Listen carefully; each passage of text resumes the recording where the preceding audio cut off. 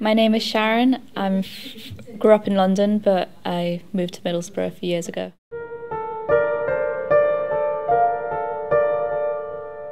Before I started coming to Kim, I went to school and went to college, kind of failed college. I did some voluntary work with National Citizen Service. We painted a fence and helped a food bank, and that was pretty much it. But I was wanting something more that could give me more experience, something a bit more challenging. So I came to Kim hoping to find that. What made me keep coming to Kim was the computer facilities, because at that time my laptop just kind of busted up and I was looking for a summer job, so computer facilities helped with that. I was just basically just looking for jobs online the whole time. The job club as well helped.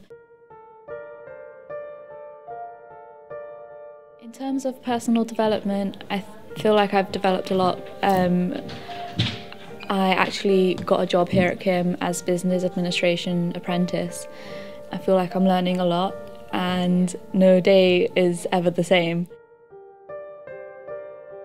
What's unique about Kim is we're a one-stop shop, so you can come to us about anything. So whether it be about benefits advice or legal support or finding a job or finding an apprenticeship, or even just showcasing your talent. We have talent shows on all the time.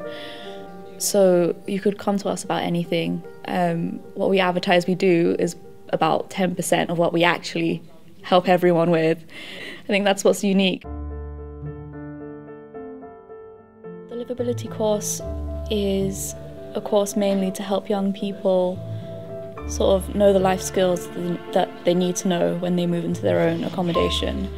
Away from the parents or the family home. Teaches things like how to shop and cook on a budget. We actually let the clients use the kitchens with the person delivering the session.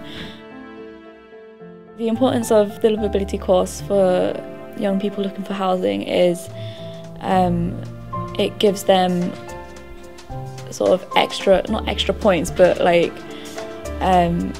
on the Compass website when they're looking for housing, if Aramis have seen that they have done the livability course, then it would sort of put them higher up on the list of priorities.